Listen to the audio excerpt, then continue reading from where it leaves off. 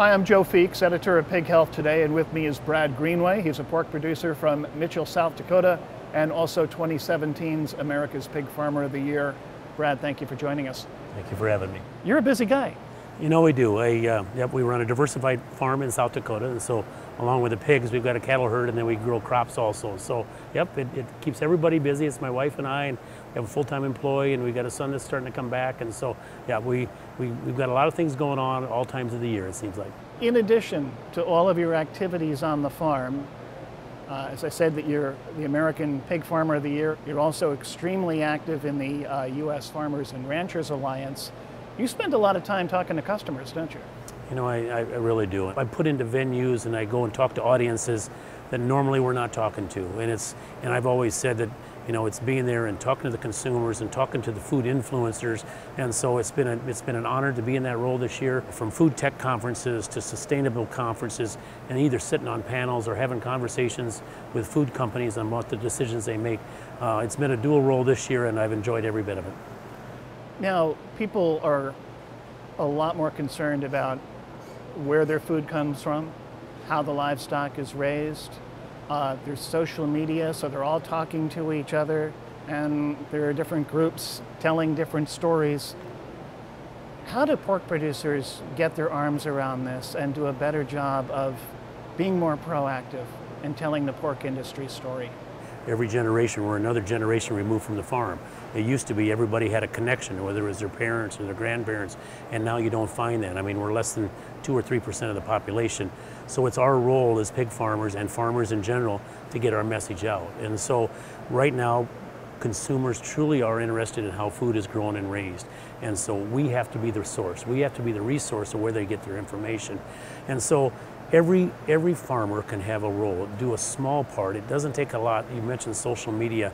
I mean, post a picture, post a video, engage in a conversation, get something you do every day, because consumers truly are interested in what we're doing on the farm. People are longing for information. So again, it's an opportunity. Now's our chance. We need to get the information to it, be a resource.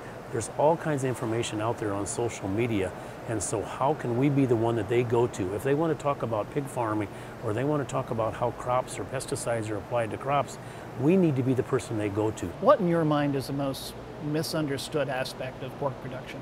Animal welfare, and of course antibiotics right now is at the forefront, and it is, and there's so many labels coming out there, there's so many claims, and so honestly right now I think the thing for us going forward is how we address the use and the responsible use of antibiotics, of what we're using on our farm, but still convey the message that we as farmers every day we need to take care of our animals and to use antibiotics responsibly. Well, and I think animal welfare is something that everybody in the industry and all consumers can agree on, yet there is increasing pressure on pork producers and other producers of protein to significantly reduce or maybe even eliminate the use of antibiotics. I think that's some of the message that we need to convey, how we're taking care of our animals every day, whether it's putting them in buildings. In our case, it was that, you know what, we wanted to get them out of the elements. If you can keep the animals comfortable, the increased use of vaccines, there's things that we are using to improve gut health. There's just a lot of things. We need to convey that. We want to do everything we can to keep the animal healthy to begin with. But by all means, if an animal gets sick, which they do, we still have to be able to treat that. And so use antibiotics responsibly, but we need to have them available to the farmer when we do need them. Now, it's been said that there's roughly maybe 5% of the population out there that no matter what you tell them about pork production, antibiotic use, welfare, they've already got their mind made up. They're going to stay with their own agenda. But you do have the other 95%. When you talk to consumer groups, are there particular things that they tend to ask about most? I mean, you mentioned antibiotics and welfare, but are there other aspects of production that they needle you on? It's the environment. The environment and the sustainability right now. And I had this question posed to me here literally last week. A gal come up, and it was from one of the food companies. She says, well, Brad, you mentioned sustainability. What is sustainability on your pig farm? We've got a great story to tell. How much, you know, by keeping the animals healthy and comfortable, less feed, you know, switching our barns to LED. We got a carbon footprint calculator in the pork industry that we can put all our inputs in, and it will show us how much per pound of pork. And so when you start explaining what we're doing for sustainability, or even how we apply the nutrients compared to what we did years ago, an environmental message. So animal welfare, antibiotics, environment, and sustainability are the things that I get the most questions about. What are you doing? How can you protect the land? And what are you doing? We've got a great story to tell. We just need to tell it.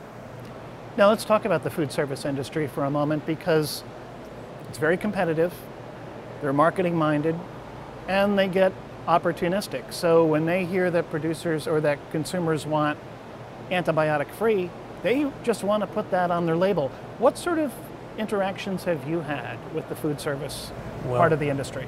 It's about choice. I mean, I've always said that's why we live where we live. But whether it's organic, whether it's local, whether it's antibiotic free, that's fine. But we can't use it as a marketing ploy that we drive a whole industry that way for the wrong reasons. And I've always said that. Just remember, everything we do, whether it's the way we change the housing of our animals, whether we decide use one technology or the other, it needs to come down to the welfare of the animal. And so be careful on some of these things that you're putting out there, because it needs to come down, is it right for the animal? Every day on my farm, that's what I think about. You know what, I could change this, but is it going to make it better for the animal? And that's truly what I look at. And so sometimes when you go, we're going to go antibiotic free, make sure that we're doing it for the right reasons. And a lot of times that isn't the case. They make a decision on a marketing or the pressure from the outside, and it's not the right thing when it comes back to the farm and what's right for the animal. And I guess it's important for producers to be confident in their story. How do they become more confident so that they can get onto social media and other outlets and be more proactive with the story? We know on our farm we're trying to improve every day. People don't understand that. And so don't be afraid to take that first step, just a little bit. It doesn't have to be a lot. Have a conversation somewhere where you're not comfortable with and just see how it goes. You'll find out. And so many places that I've been, a lot of them just want to have a conversation with a farmer. You know, they love farmers, but they don't necessarily, if they know what we're doing today is farming, because it's changed so much.